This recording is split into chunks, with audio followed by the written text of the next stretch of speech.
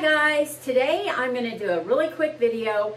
I have to make up some of my dewormer and what I top dress with all kinds of different herbs and supplements for my dogs. And since I'm out, I thought, well, I'll quick make this video so you guys can see how I do it and see all the ingredients and everything, and you could use it for your dogs. They're very, very healthy. Ever since I started doing this, I absolutely love it, and we'll get into it now. Okay, so I start with a base of diatomaceous earth and food grade diatomaceous earth, and that's going to do the deworming. And then I just add all my ingredients to it, so it's easy for just, you know, one scoop, and I'm not measuring out each little thing or anything. But and I just top dress, like if they have dry kibble, or if I cook them chicken, or whatever their dinner or breakfast is going to be, they just get this once a day, either sometimes in the morning, sometimes in the evening, it just whenever. But I start with diatomaceous earth, and I'll put the ratios in the description box below. But what I do is I add, and these supplements are kind of my steadies, but I always switch around a lot of supplements, and this is what I'm doing this time, because I feel that it's not good to take the same supplement, you know, for long periods of time. So like in nature, animals would get, you know, different plants and fermented things. If they, you know, the canine, they, you know, kill something, they're going to eat whatever plants are inside that animal that they killed, you know, their ancestors. So, but I do start, and if you have a certain health ailment, it's good to do like a certain type of supplement or herb that you're wanting to use, you know, for a while. So I do that a lot too. But for the most part, like during flea season, garlic is pretty much always a standard in what I do.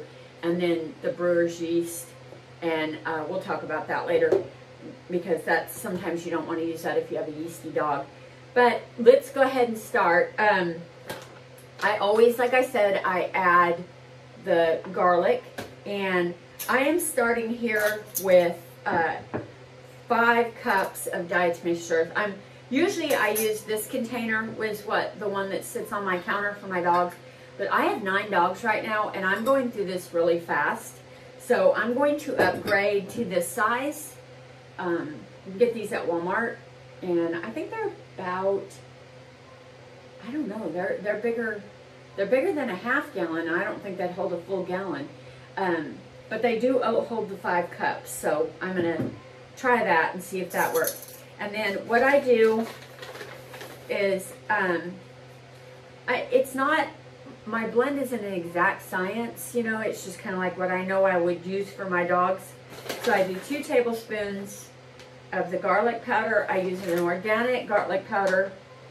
This is just like from, you know, what you'd get. Actually, I use it in my kitchen for my own cooking and everything. So it's just regular old organic garlic powder, not garlic salt. You don't want the garlic salt. And we'll put that in there. And then I always add a probiotic.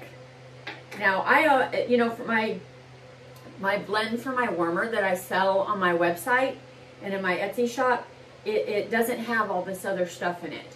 I am thinking about making my favorite blend for everybody and then doing that, because a lot of people have been asking and wanting that.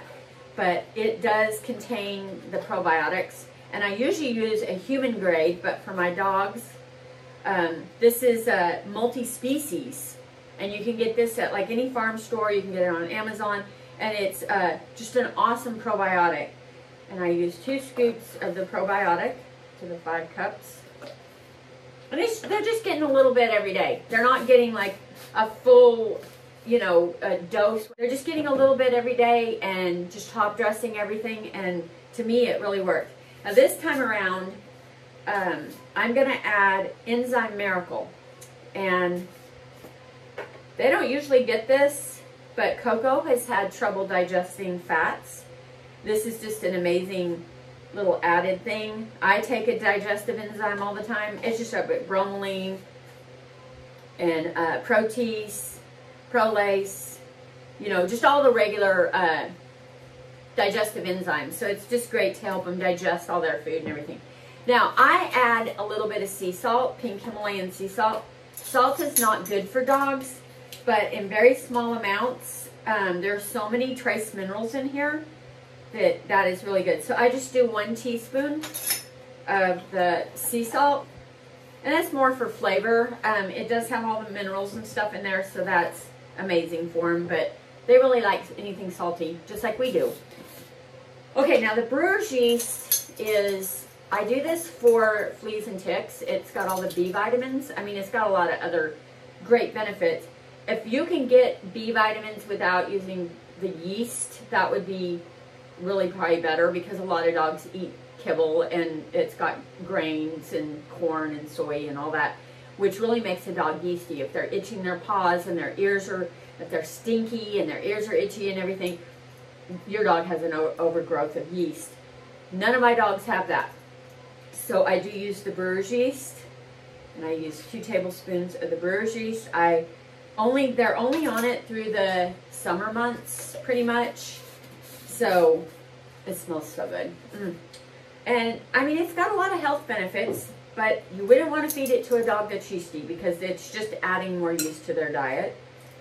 So I do that.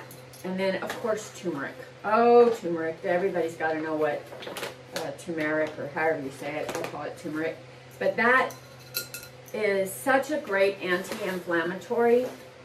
And I do 2 full teaspoons. Now, if your dog is on any kind of blood thinners or anything, this is a blood thinner. So any of these things, you'll want to run them by your vet if your dog is on, you know, prescription meds or anything like that. You're going to want to make sure that your dog can have these kind of things, because just because the herbs are natural doesn't mean they're completely safe. They can have all kinds of side effects, you know, that, you know, won't do good. And same thing with the diatomaceous earth. If you give diatomaceous earth to your dog and they're on medication, it can actually kind of like detox them from it, and so that it wouldn't work as well. It doesn't seem to do that with all the natural herbs and stuff. Now, Icelandic kelp. Anybody that's been watching my channel knows how much I love Icelandic kelp for dogs. It is high in iodine, so they only need like a pinch in their food every day. And a lot of times they just keep this in a container and add a pinch. But I've been on the go so much lately and so busy that I'm just going to add it in here. But they're just going to get, it smells really fishy. I'm going to do 3 tablespoons, and that's going to give them about a pinch when you mix it in each day. And they're getting all their, you know, phytonutrients, they're getting all their trace minerals and everything, and it's got an enzyme in here that eats away at plaque, and is super, like, ever since I started feeding it to my dogs, their teeth are just amazing. I mean, Duke is like 12 years old, my Great Pyrenees, and his teeth, he doesn't play ball, he doesn't chew bones, and he eats soft food all the time, and his teeth look really good. And healthy teeth is a healthy dog. There's no doubt about that. Same thing with humans. Now, my dogs are getting Pau D Arco, P-A-U-D-R-A-C-O, 3 words, Pau D Arco. This is something that I am constantly recommending in my Etsy shop to, you know, people sending me messages all the time, emails and everything. If you have the yeasty dog and their, you know, ears are bad and they're itching their paws, they have hot spots. I mean, these could be seasonal allergies too, but 95% of the time it's yeast overgrowth, like the Candida albicans that we get in ourselves. I mean, yeast is wild, occurring in the air continually. You can't stop that. It's in a lot of everything that we eat, and yeast is a very natural, good, beneficial thing. But if the balance gets tipped too far and the yeast is starting to really take over the body, that's when you need to combat it a little bit. And Pau D Arco is one of my go-to at curing a yeasty dog. I have a video on that I made years ago. It's not probably very good. But I need to make another video just on Pau D Arco and using that, because a lot of people, you know, that my dog's ears are so bad and they're, you know, this, that, and the other. And even if it's mites, they still have a yeast infection in their ear. They get yeast and yeast on their paws. And you can smell that smell of a dog's paw that smells, I mean, they're going to always smell like a Frito chip. But, and I really do like that smell, but if it's really strong Frito-y smelling, they're tipping that scale on the yeasty side. And Pau D Arco really, for humans, even for like a candida cleanse, this is amazing, like drinking the tea and everything. And it's super safe for all animals and humans and everything. I just wouldn't want to stay on it for very long. Once you've, you know, kind of done what you need to do, you can go off it for a while and then just use it here and there. But I just add it to my dogs 1 teaspoon, just occasionally. You know, like we do it like once a month. We'll have, you know, or I mean once a thing like this, and then do it like 3 months without doing it, and then do it again. Now, if I had a yeasty dog or something, I would have them on it for quite a while until I started seeing results for that. And then, that's kelp powder. And I'm not going to add the kelp powder, but you can get this in the granules, and you can get it in just a powder form. And I had originally bought this because it has that enzyme. I originally bought the powder to put in my tooth powders for us, for humans. It can't be done. You can't get past the fish flavor. So I don't know. I mean, I wish there was a way. I've tried to like really put a heavy peppermint and heavy spearmint flavor to it, and it's horrible to brush your teeth with fish.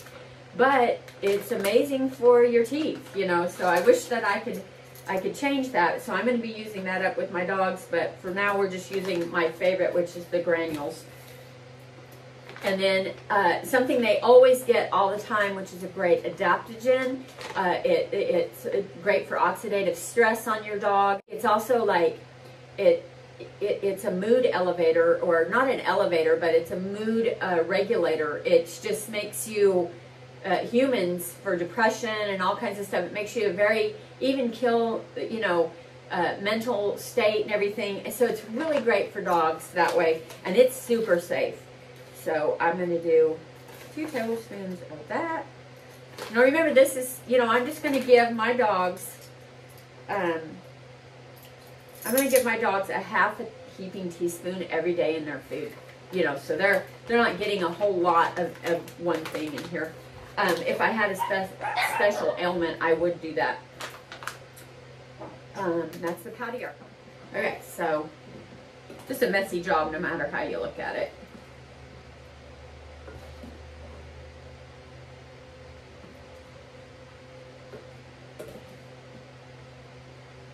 Now, like I said, I will switch around and use other supplements. I've been looking at using ginkgo biloba for my older dogs. It's great for brain health for dogs. I noticed like cognitive dysfunction in older dogs is a very real thing. Here's some dry kibble. I'll just kind of what I'm going to do for like Pearl and Scarlet and Roxy and everything. They're about 50-pound dogs. Scarlet might be like 40 pounds. She's real short, little schnauzer, but she's really built. And you know, Roxy, they're all right around 50 pounds.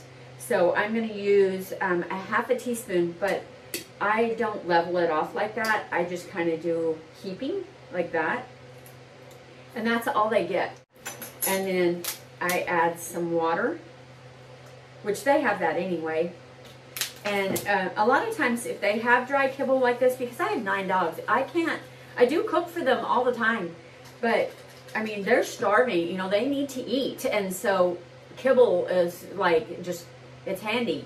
And I wish I could make my own kibble. And the kibble that I use, I'll put down in the, I've been feeding my dogs this kibble for a lot, like years. And I absolutely love it.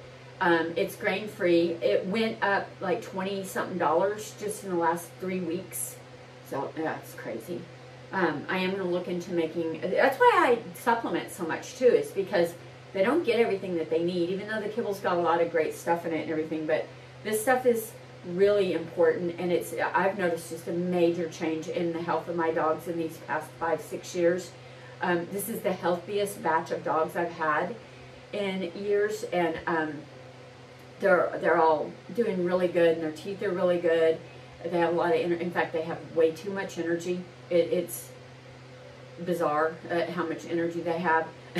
But I usually crack a raw egg on top of this, and that's what they'll have for breakfast a lot of times. It's just a small amount of kibble with their supplement.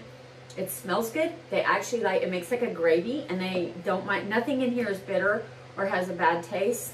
The Brewers yeast is actually really tasty. The turmeric is tasty, and the garlic. And this is fishy, so they like that. The ashwagandha is, it's actually very, very tasty.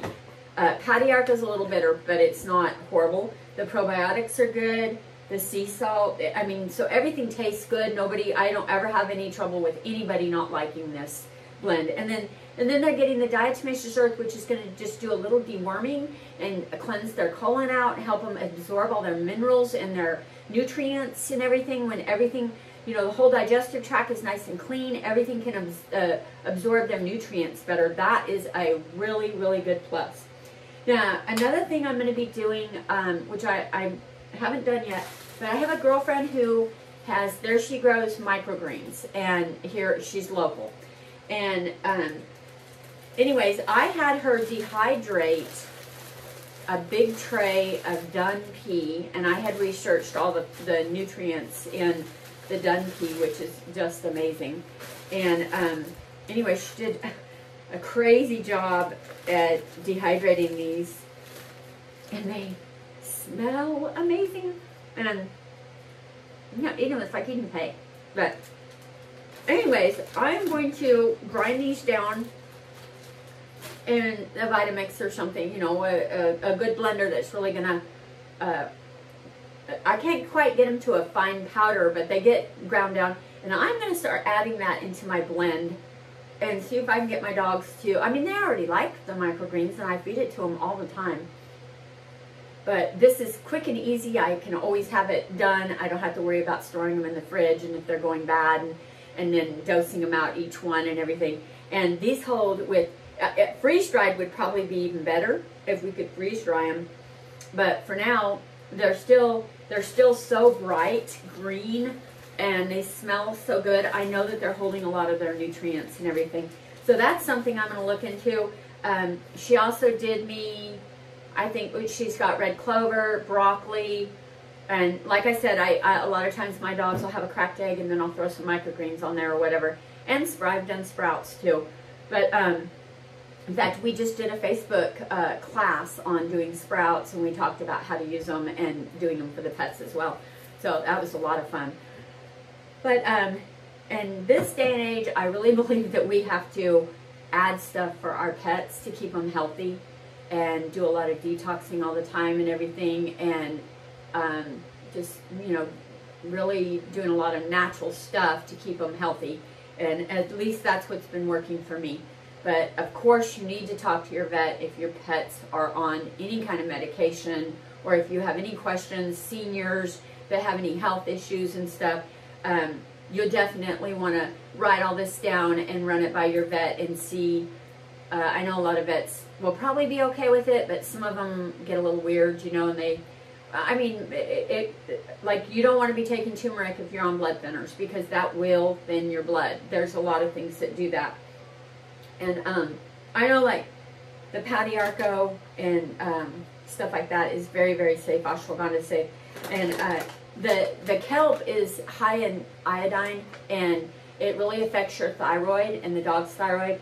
And you don't want to overdose them at all, ever. So just a pinch, if you're using this for their teeth and gums and stuff, you don't want to overdose them at all on the kelp, because it's so high in iodine. But that's all I have today. I'm going to do another one for my cats, because I make a whole nother blend for my cats, and little different stuff in there for the cats. And I add that. I have a 17-year-old cat, who's very healthy. She's just recently had some little issues here and there, and I'm doing some homeopathic stuff with her. And I have another older cat, Raven, that's, you know, she's had some of that stomatitis or whatever, and I ordered some homeopathic pills, which have completely cleared it up. And I've got her, you know, doing that, because their cat foods, no matter how you look at it, are not very good. And it's hard cooking for a cat. Even though Winifred, who's 17, she has been eating the cooked dog food and human food for many, many years. She loves everything. She's like a garbage disposal, and she's eaten a lot of garlic in her life, and she's a pretty healthy little girl. So I do think that that's a lot of that from eating all that good food and everything. And we can grow barley and catnip and, you know, cat grass and stuff like that for wheatgrass for the cats. And boy, dehydrating wheatgrass and you know, grinding that up and putting it in the cat food would probably be really appetizing to them and give them a ton of health benefits too. So I'll be doing that. That's going to be a whole nother video. Anyways, we're going to go, and I will talk to you later. Everything will be in the description box below. And I've got a video coming real soon to meet. It's going to be a meet and greet of each one of my dogs. I don't know really. I have to figure out how I'm going to do that, because it's really hard to get everybody together. And I can't do that. I'm going to have to take each dog and introduce you and everything, because they just get so crazy hyper, you know, running around playing ball and all that. But anyways, we'll talk to you later. I'm going to go find somebody that will eat this. See you later. Bye.